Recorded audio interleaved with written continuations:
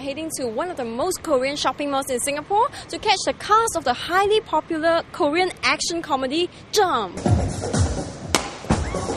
Powerful mid-air flips, deadly kicks, comical deliveries, and lots of clowning around. These are some factors which have made the non-verbal show a mega hit in the worldwide theatre scene since its 2003 debut in South Korea.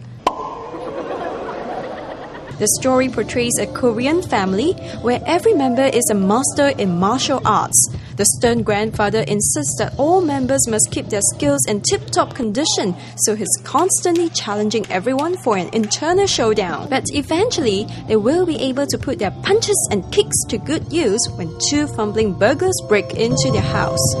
Quite surprising to see a Korean can practice so skillful kungfu. Normally we see kungfu from China.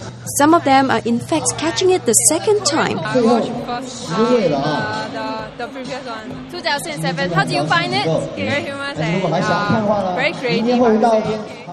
In 2007, Jump was presented to a sellout crowd at the Esplanade, but the audience is still asking for more. Are you planning to catch it over the weekend? Yes. There are 3 good reasons to catch a show. First is humor-packed, second is action-packed, and thirdly is live. So imagine, doing all the flips in mid-air without the aid or special effects is really difficult, and these guys have done it really, really well.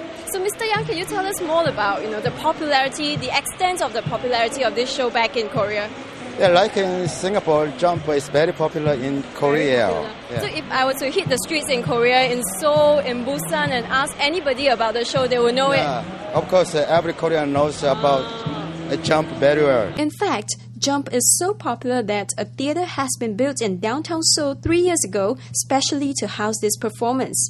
Jump is one of the highlights of the Korea Sparkling Festival. Visitors to Korea can also catch another highly acclaimed show, Nanta, where knives and other kitchen utensils are used to create infectious rhythm. Other traditional cultural performances and an international b-boy contest are also in the lineup. So if Singaporeans want to go to Korea and participate in all these events, all these activities, but they don't want to, fork out money at all, is there any chance for them to win tickets to Korea? Singaporean can look at our website. Every Singaporean are entitled to get a air ticket. To air tickets to yes, Korea. Okay, so what do they have to do in this contest to win themselves the tickets to Korea?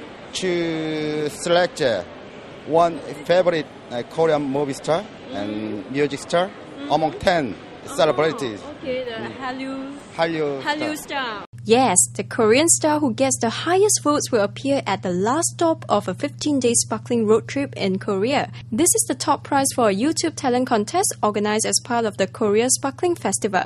You can join by showcasing your Korea-related talent, be it singing or dancing in Korean or cooking a Korean dish in a video clip. The contest ends on 11 October and details can be found here.